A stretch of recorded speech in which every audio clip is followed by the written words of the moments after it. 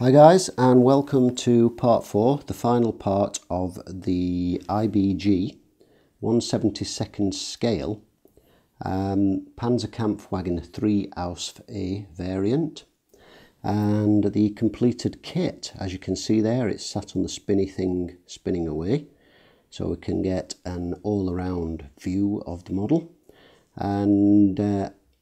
and take a look at the details. I decided against, I was going to add a little bit of dust and what have you to the road wheels and tracks and thereabouts, and just basically make it look a little bit dusty and sort of worn. But I quite liked it as it was, and as I'm not going to be putting it on diorama or anything of that nature, I didn't want to sort of dirty it up too much.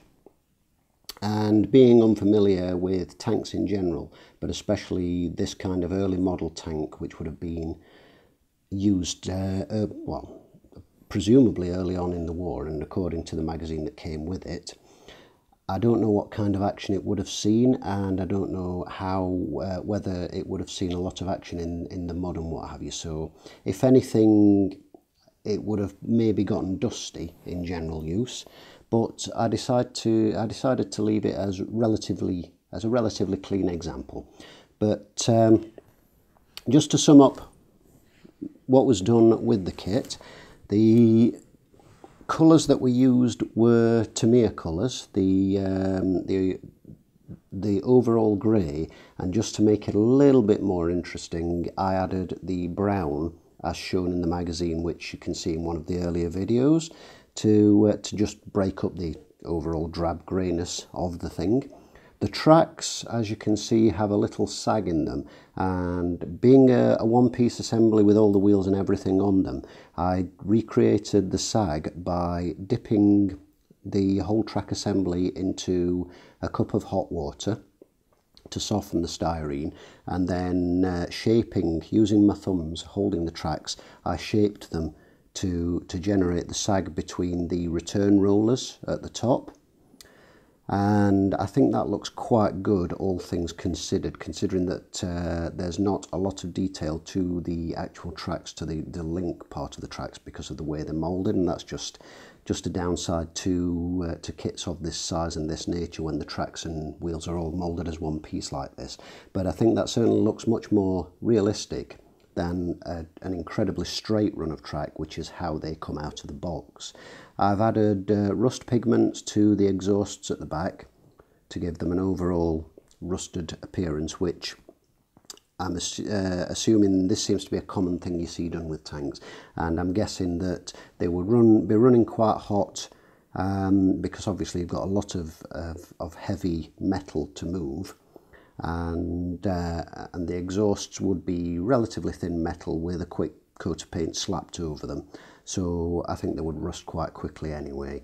And then I've picked out the detail of things like the jack and the tools on the right hand side, and painted those, given them a little bit of a dry brush in silver, painted the handles, that kind of thing.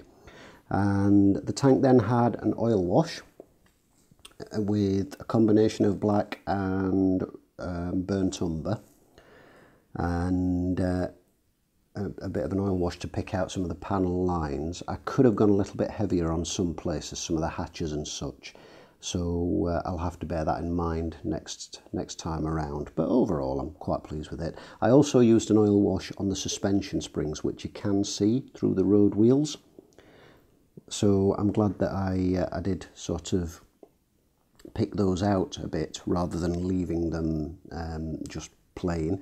And obviously if you're going to throw a heap of mud and what have you at it, then you'd be covering that lot anyway, so it wouldn't matter too much.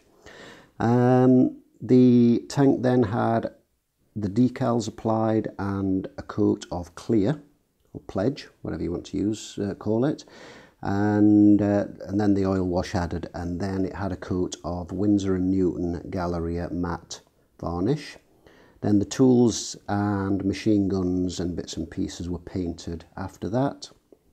The tips of the exhausts were drilled out to add a little bit more realism, and I did actually mean to darken those with a bit of a soot black, which I completely forgot about, and I've just realised now looking at the kit.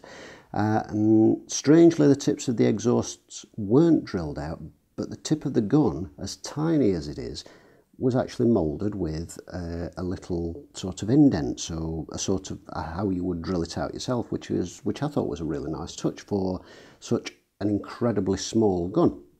So so that it was unnecessary to try and drill the tip of that out, because that would have been incredibly difficult, because as you can see it is very, very small.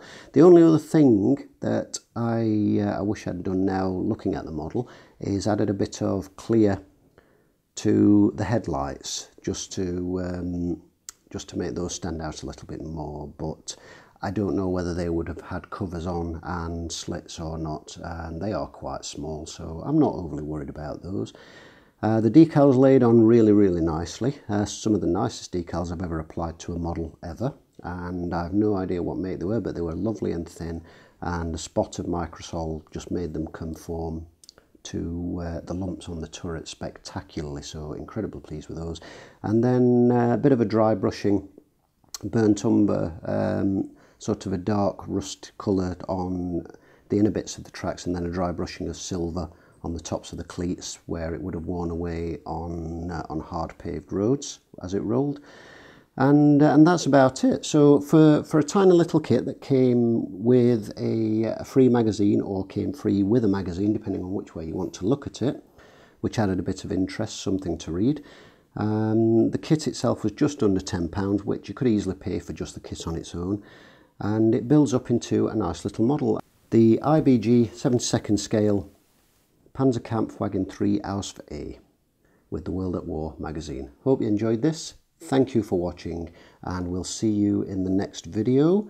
And I'm kind of thinking that the next video is going to be another tank, but a bigger one, a 35th scale one. So we'll see if I've made my mind up and what that will be soon.